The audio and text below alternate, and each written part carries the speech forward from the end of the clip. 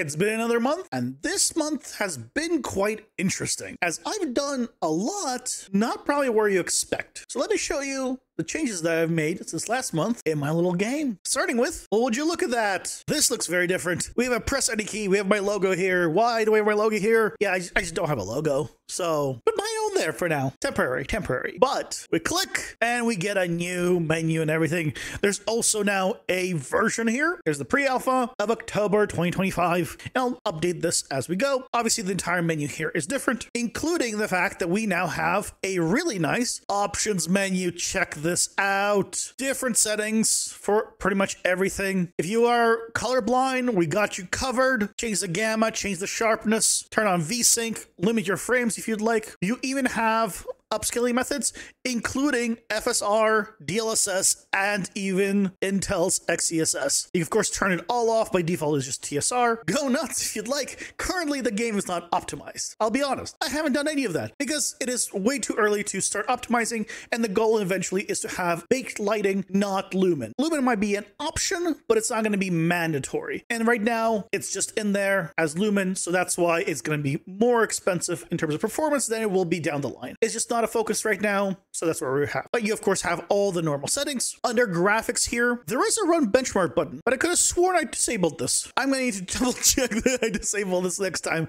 This doesn't actually, I think, fully work. Let's find out. If I click run benchmark, let's find out. Does it work? Yes, it does. So it works. It's just not really set up to do much. So there's the FPS. This obviously would need to be for the game itself. So the actual setup for it is there. We just need to kind of run it for the game to, properly do its thing. And I'll just stop benchmark now. You get a lot of information here. Average FPS, 1% lows, 0.1% lows, maximum FPS, all the good stuff. So for now, it works, but it doesn't do much. Hardware ray tracing for Lumen. You could change your global illumination, your reflection quality, all the good stuff, shadow quality. By default, everything is on medium. If I go ahead and change it to ultra, we can just set everything to Lumen Ultra, all automatically updates. So we have all the nice graphics options. Of course, you got to make sure to hit apply and you're good. By the way, if you notice here, it says A and D. If I go ahead and swap to a controller, it will automatically, as you see, change the icons to a controller font. So now it says left and right. If we go to gameplay, there's actually a section for gameplay icons. So if you're using a different kinds of controller, you can change the icons that you're seeing. It doesn't actually change what you need to press. It's just the look of the button, basically. So for example, Xbox, PlayStation, I believe this is the Switch controller ones. There's a few other options like screen shake, the minimap. You could turn off the minimap, turn on and off the enemies, and control the opacity of the minimap all in here. You can also turn on and off the health bars of enemies as well as yourself. So if you'd like, you can have a green health bar above your player and, for example, a red one above enemies. I'll go ahead and have the minimap on with, let's say, 50% opacity for the demonstration. Beyond that, there's now also a whole control section. And guess what? It's fully rebindable. That's right. Everything is rebindable. The only thing here is on combat, there's a melee light attack, heavy attack, and range light attack and heavy attack. I'm planning to put these all together as one left click and one right click for just light attacks and heavy attacks. But at the current moment, this is what it is. But you can absolutely rebind all of this. For example, I just click here and just make it G. And now it says G is bound. I can put it back. And you can see the history. If I rebind something, I can go ahead and reset it. And when I click reset here in the bottom right, you can actually reset just the move up, just the entire controls tab,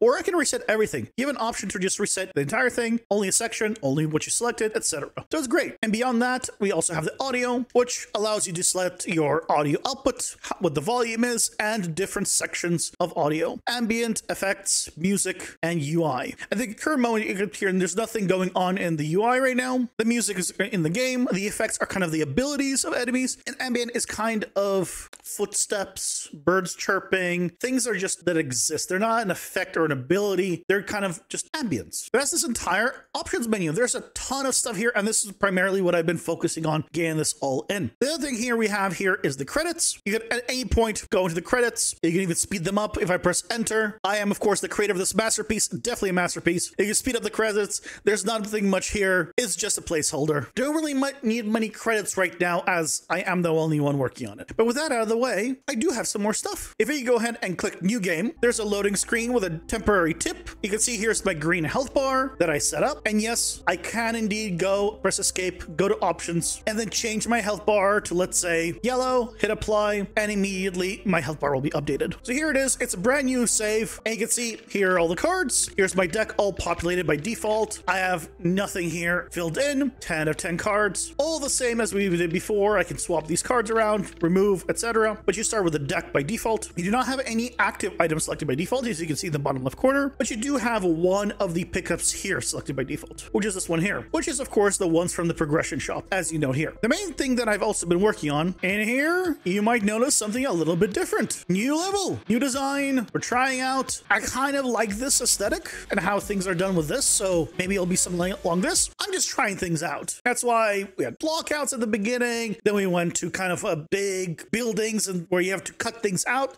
Visually, there's some trees and stuff in the way. They're not being cut out yet, but we're getting to kind of the look that I'm trying to achieve. I'm still figuring it all out. Now, I will be using a controller from now on for this part because it is a little bit better, and there are still some hiccups with the mouse, so just a heads up. But let's go and explore this area, and we can go ahead and make progress, hit them all, grab everything, and you can see down below the actual experience. We're getting it. Here come the enemies. Now, I have changed some things about the enemies, which depending on where they are in the world, they might not necessarily come after you immediately.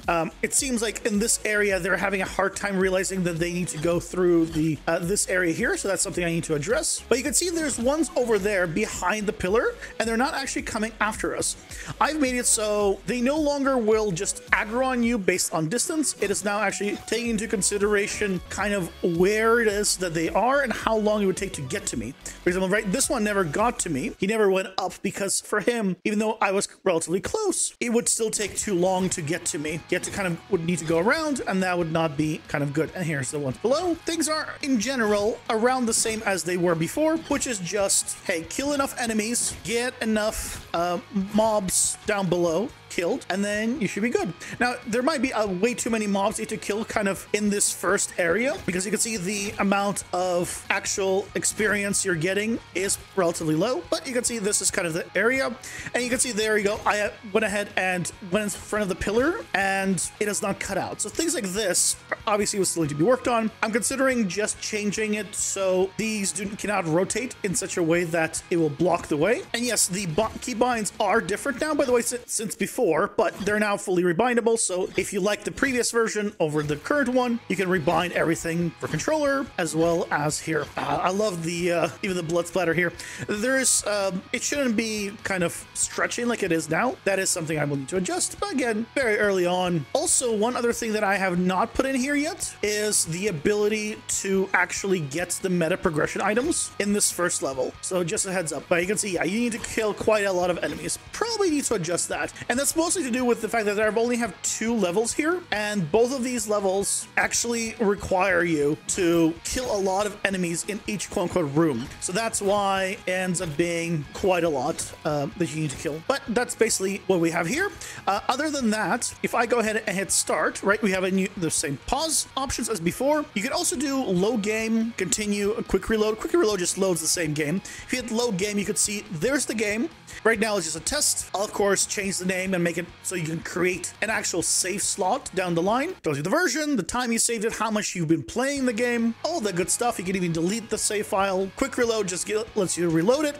Now, there is no save here. That's because the game saves automatically at certain areas. I'm going to be adding a little like saving icon somewhere on the screen that says, hey, if you see this, it is saving, don't close. Kind of like other games do as well. But if you ever reload, you'll actually load back in the hub with whatever you've picked up in terms of currency since the last save. So in my case, right, I have nothing, so I don't get any kind of information here. None of these items or anything are there. But if I, for example, I have the red pickup in the bottom left corner and I go ahead and pick something else up, it has saved this. And so if I do a quick reload, you'll see I still have that orange item. Same thing if I go ahead and pick up one of the active items, it has automatically saved it if I do a reload immediately. So the game does save quite a bit. In terms of the dungeon, it saves pretty much much when you die or when you complete everything. Although I believe it actually saves right now between when you enter the boss rooms as well. That is something I'm going to be changing to be at the end or at death. So if you were to reload kind of midway through a run, you would just wipe the run. Aside from this, I have also finished up the last boss we were working on last time, Morthar the Rhythm Killer. He has some cool new mechanics that are hopefully bug proof, but probably there are some bugs probably still with him that I have not been able to find. The one that happened last time while I was recording the video that you saw on the last devlog, I've not been able to replicate except for once. It happened once and then I just can't replicate it. So if you get to him and you experience it yourself, let me know. But that is kind of the major changes since last time. I'm going to be changing a few more options, menu things, and customizing, and I really want to get into adding in some more effects and things of that nature for the next month. If you'd like to try out this very, very early version for yourself, it's going to be available on my Patreon, where you can join these wonderful people here in supporting what I do. It really means a lot. If you'd like to join the community, the link to the Discord will be down below as always. And if you're looking for something else to watch, check out this video right over here. I think might be right up your alley.